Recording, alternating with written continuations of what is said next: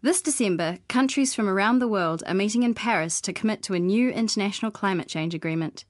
As part of this, New Zealand will put forward a nationally determined contribution to reduce greenhouse gas emissions that will apply after 2020. Our contribution will communicate the ambition and action we commit to reduce emissions. It will also take into account our national circumstances. As well as an emissions reduction target, our contribution may also outline supporting policies and targets in specific sectors. So why are we doing this? Global greenhouse gas emissions are rising. As a consequence, we are facing dangerous temperature increases, sea level rise, and intense storms and droughts. This will affect the quality of our lives and those of our tamariki and mokopuna.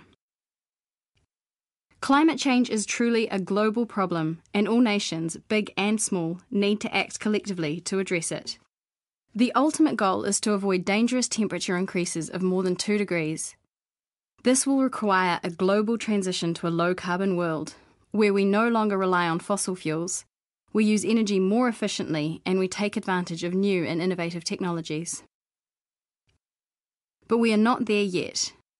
Momentum is building worldwide in support of the new agreement, with many countries already signalling their emissions reduction targets, including the 3 largest global emitters, the United States, China, and the European Union.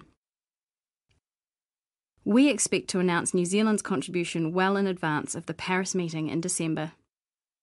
Our contribution will need to carefully balance the costs on New Zealand households and businesses with taking ambitious action to tackle climate change.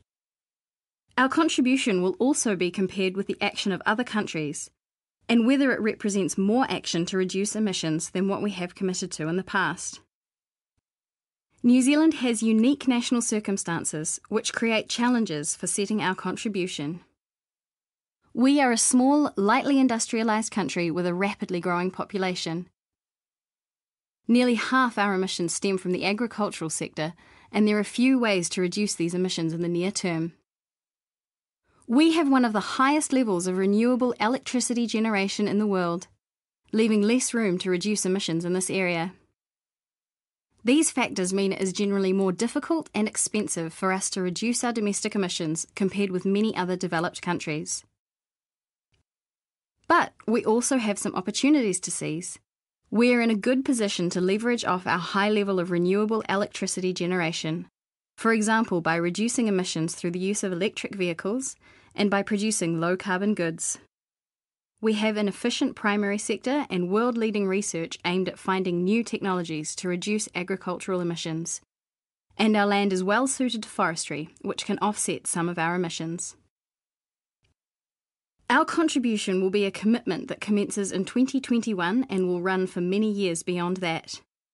Looking that far ahead is difficult, and no doubt things will change, including what is economically and technologically possible.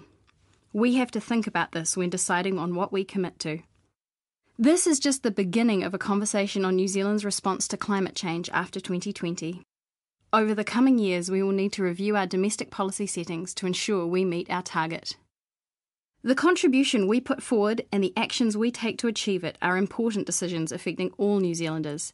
So it's important we work together to set the course for reducing our emissions and transitioning to a low-carbon future. For more information, go to the Ministry for the Environment's website.